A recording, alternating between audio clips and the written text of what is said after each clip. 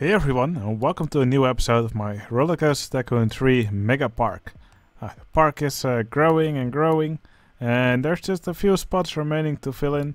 Last episode I mostly worked on this area over here, so I added some rides here on the mountainside, added an extra path here, extra tunnels, stuff like that. I think that really helped make this area here come together. I think it also provides some great path interaction for this hypercoaster over here. So the biggest area in the park that's still left to be filled in is this area over here. Oh, the game scrolls a bit wildly sometimes. Yeah, I've asked in the comments what kind of ride I should build here. I got a lot of suggestions, but in the end I think a ride that will fit here nicely is in fact a flying roller coaster, because that's a kind of ride type that we don't have yet in the park. We have several sit downs, we have an invert, but I also kind of want to have a flying coaster. Now the flying coaster in this game does not really add too much in the form of new elements, but I should be able to make at least make a pretzel loop using half loops instead of the quarter loops that I like to use in Open RCT2. Now, of course, the thing that this game does add when you make a flying coaster is, of course, that you will be able to actually ride the coaster, and that should give us a nice experience after we have built it. So yeah, I think that's enough of an introduction. So let's get on with building the flying coaster.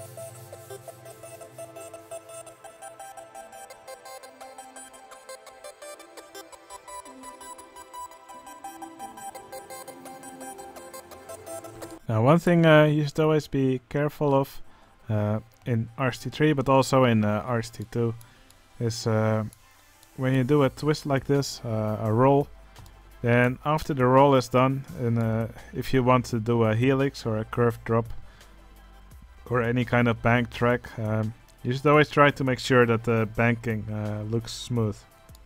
So for example here the twist ends. Now if I do a bank track to the other side, you can see there's this weird kink in the track, and it just looks a bit awkward. So it's best to prevent that. It will generally look much nicer if after this element you bank in the other direction. So for example, if we bank in this direction, it will look much nicer. So that's why after this twist I'm simply going to curve to this side, and I think it will look nicest if we just drop down here and maybe try to follow this diagonal.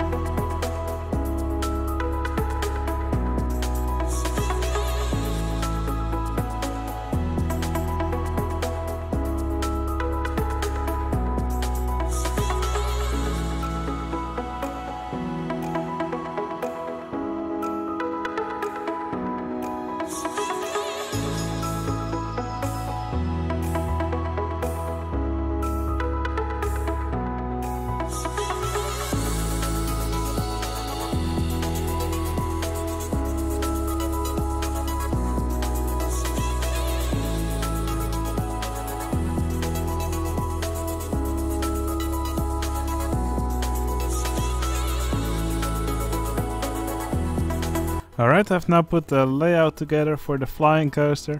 Now I'm really happy with this layout. I think this is a great, final big addition to the park. Obviously, it's not completely finished yet, but yeah, this will be the biggest addition I will do to the park. So yeah, I think this layout fits here in the corner very nicely. It very nicely follows this kind of like an L shape. Now I managed to get a pretzel loop into the layout, which I'm also quite happy with. It sits here nice and in the middle, and for sure it must be really fun for the guests to watch. Now, and for the rest of the layout, just several twists. I also made a small section where the guests are actually lying on their backs. Must be quite awkward for them, especially this drop here. But again, I think it's a nice addition to the ride. So here's a half twist, and finally here, again, there's a full twist. Now when you're building a flying coaster or a laydown coaster, you should always remember that for most of the ride, the guests should actually be on suspended below the track. That's probably how it will be the most comfortable for the guests, and that's also how the rides are meant to be built. But of course, it's a fantasy game, so you can always make it the way you want it. And if you prefer the guests to be laying on their backs for most of the track, you can always just make it like that. Okay, what's next for me for this coaster is gonna be doing landscaping under the coaster. Now, for a lot of the layout, this coaster is far above the ground. I kinda want it to follow the land, so that's what I'm gonna do. Also, I'm going to slightly redo these paths here, but for sure I think this is some nice interaction here, especially in this curve which goes over the path here.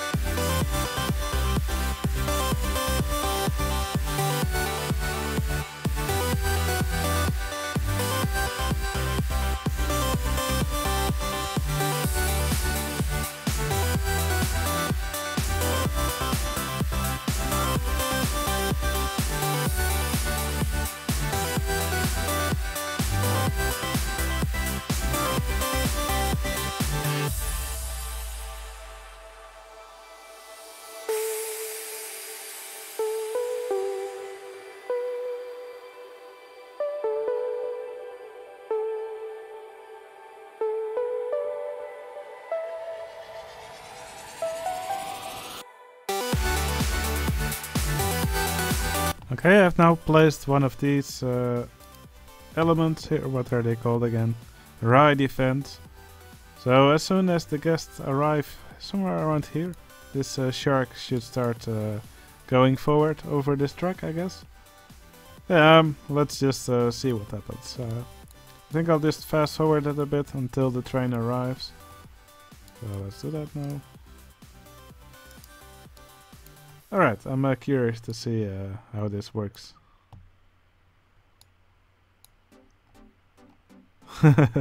That's actually pretty cool. I think it will look cool from the ride as well. And at first I thought it might be a little bit, it might start a bit too fast, but it actually starts yapping at the train as soon as it's under it. So I think it sits very nicely here. I'll just cover it up with some boulders and stuff.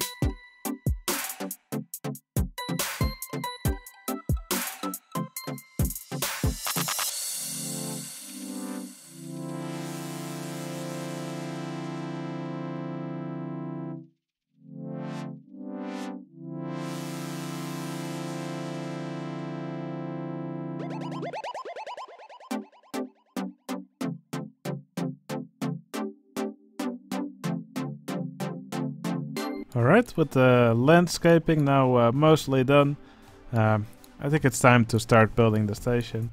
Now here, for for once, I didn't do a giant fern spam like in most of the map, but I actually kind of made it look like a little bit more dead area.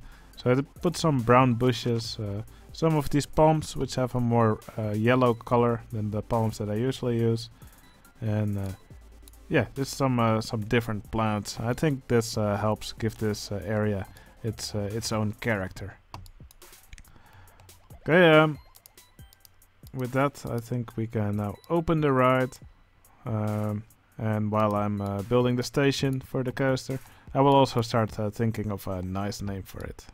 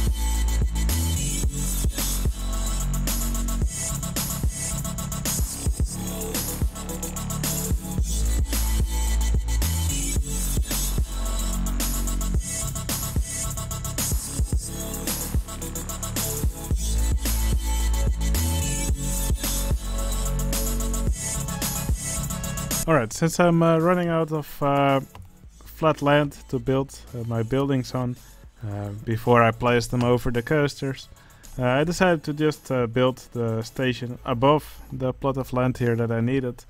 That way it was actually really easy to get the floor plan that I needed. Removing the building was a little bit more annoying because I want to keep these paths, but I should now be able to place down the station. So let's do that now.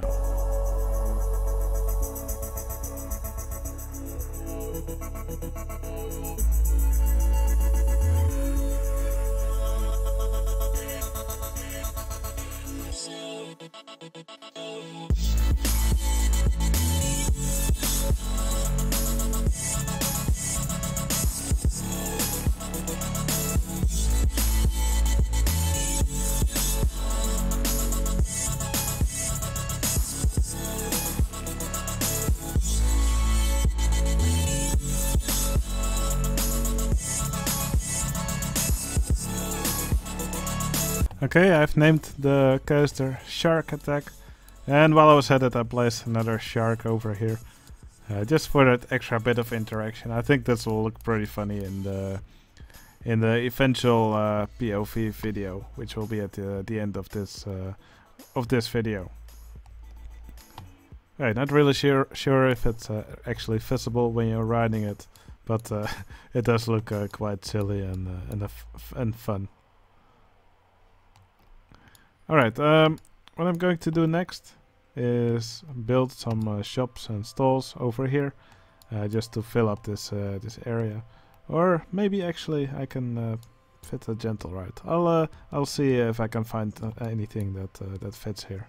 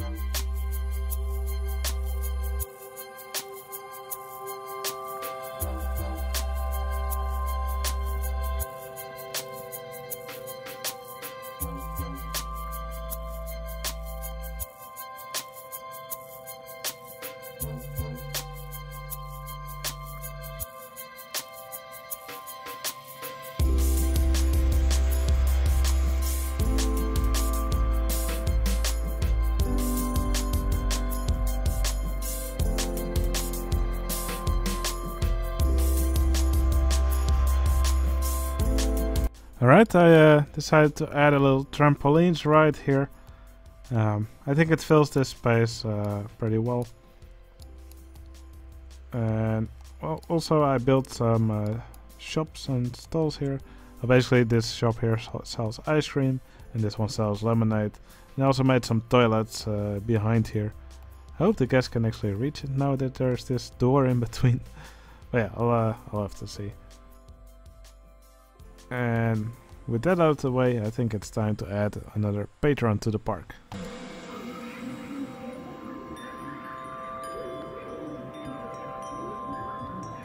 Alright, since this entertainer will be walking around this coaster called Shark Attack, of course we had to make him a shark, and he will be named Swarmot.